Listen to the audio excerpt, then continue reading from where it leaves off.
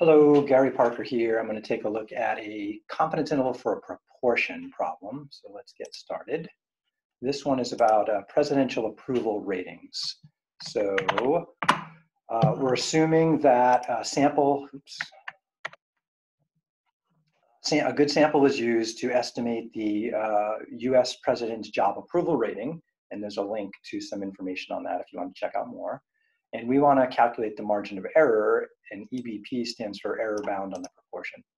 We have a sample size of 1,310 people were asked what their approval is of the president's job, and 58% of people said they approve. And that's what the P prime represents here. And we want to use that to calculate the margin of error. So just a few notes on this here. Into my notebook, here we go. So in order to run a StatKey simulation on this, we need to know exactly how many people said they approved of the president's current job performance. So details that are important: P prime is the sample proportion.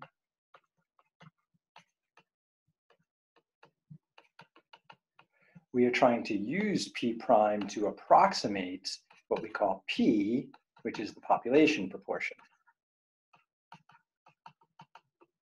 And all a proportion is a fraction. To get that fraction from a sample, you needed a value we usually label X, and another one we call N. And X is what we call the favorable responses, and N is total. In this case, we were given that the P prime is 58%, which would be 0.58 as a decimal. We don't know the total number of people that said, yes, I approve, but we do know 1,310 were asked. So we can just multiply to get X. So if we take that 58% and we multiply by the sample size, 1,310, that will tell us about how many people actually said, yep, good job. So calculator for that. So we need to take 58% of 1,310. And again, we always have rounding going on when we go either way, calculating the percent or going backwards. So that percent must have been a rounding. And so we'll probably have to round this up. So we would say 180. So that's going to be to the nearest person. And these are people. So you can't have a fraction of a person. So this turns out X is about 180 people. So just to double check, if we take 180 and divide by 1310, we should get about 58%. So 180 divided by 1310, it's always good to double check yourself. It's about 58%. Okay, so we want the confidence interval. So once we break down the actual number of people, so again, just a reminder, since P prime is always favorable over total, we can always multiply the total over. So that means the number of people who said yes is always the proportion of the total number of people sampled. And that's what we just calculated. And that's what StatKey needs. And StatKey calls this number right here the count. How many people did you count that had a favorable response? So then we got to get our butts over to StatKey. You don't already have it bookmarked, you should, otherwise search for it. And then we are doing a Bootstrap confidence interval, and we're doing a proportion in this case, not a mean. So you got to keep that straight. And in a proportion, you just want to go edit their data and tell them what your count is. Mine was 180, and my sample size was 1,310.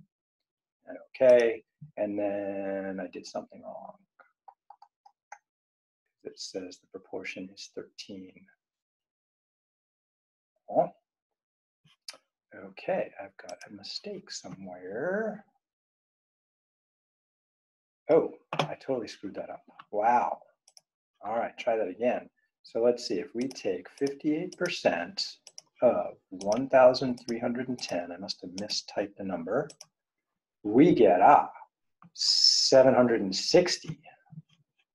All right, I should have caught that earlier. Error.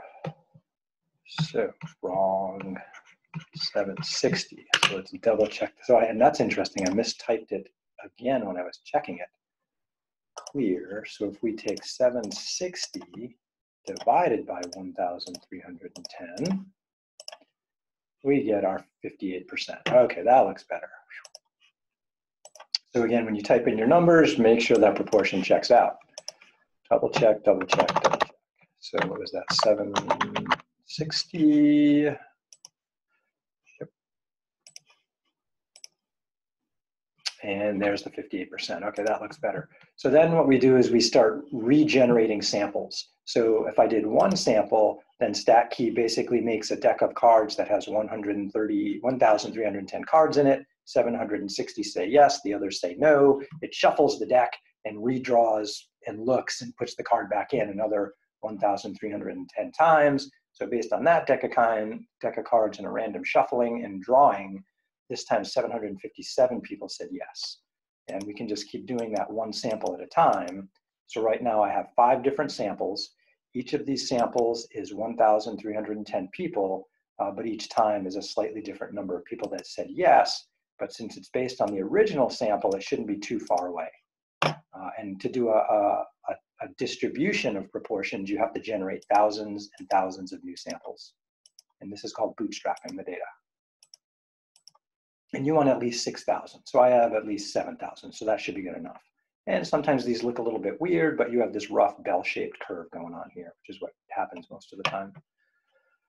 So the mean of the sampling distribution should be close to the proportion. And here they match pretty much exactly. And what I want to do is I want to figure out the average spread so that I have usually 95% in the middle. So then we click to tail. So if I were looking for a 95% confidence interval, then I would say the job approval rating is somewhere between 55.4% and 60.6%. To calculate the margin of error, I would find the distance between these two numbers and then divide by 2. And that's the distance roughly from the center to the edge. When you do a randomization to make a confidence interval, you don't get perfect symmetry. So the distance from the middle to the right is not going to perfectly match the distance from the middle to the left, although it looks like this one does. So we have to do a little arithmetic on that to get the margin of error, which means to subtract these two numbers and divide by 2. So let's see if I can get that right. Calculator, parentheses, 0.606 minus 0.554. Yeah. Parentheses divide by 2.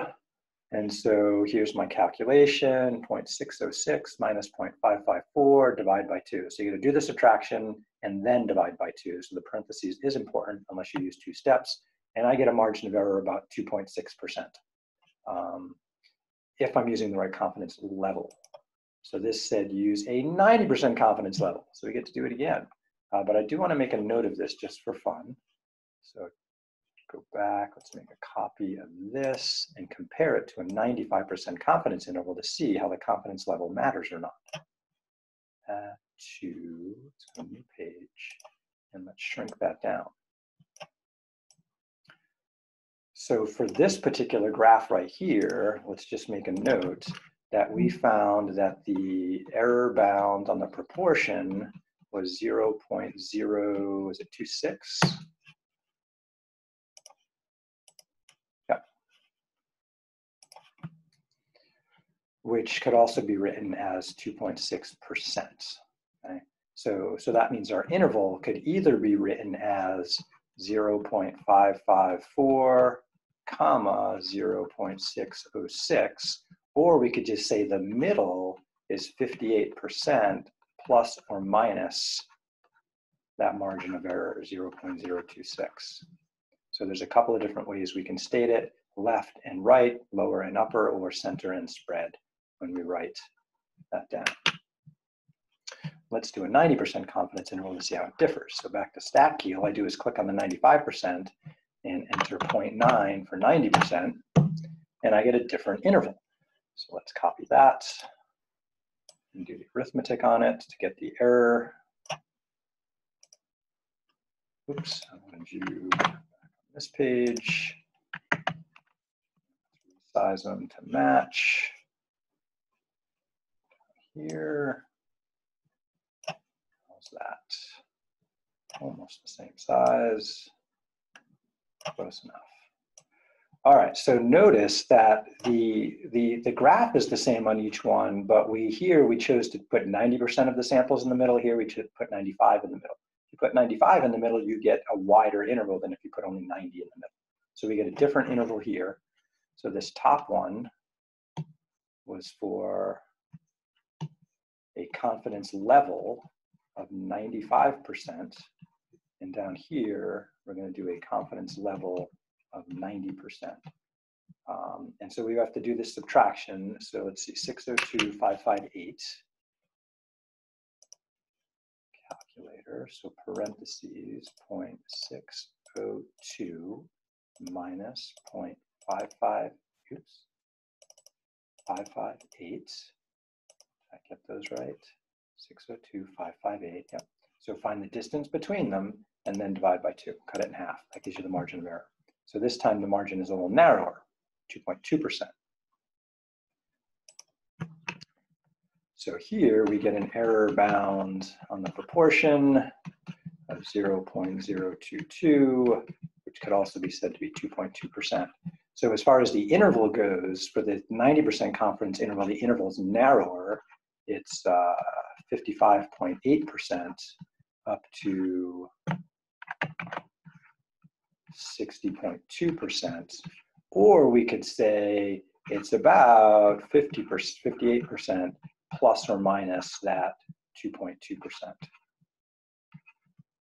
So center and spread versus lower and upper for the confidence interval. So this is the confidence level, this is the margin of error, this is the confidence interval, and here's another version of the confidence interval. Two ways to reference that, and your homework problem goes over each of these things here. So if you lower your confidence, you get a narrower window, but you have lower confidence, right? Who wants to have lower confidence? We want to have higher confidence. Unfortunately, the more confident you are, that means you have a larger margin of error, which some people might not like. So it's a balancing act. The other variable we'll throw in later is how the sample size affects these.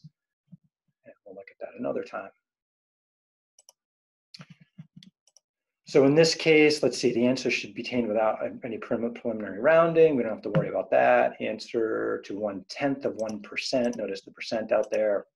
So this would be 2.2% for the 90% confidence interval. Hooray. So if you watch this video to get it right, then try a similar question. You get a slightly different set of numbers. Good luck to good math. See you later.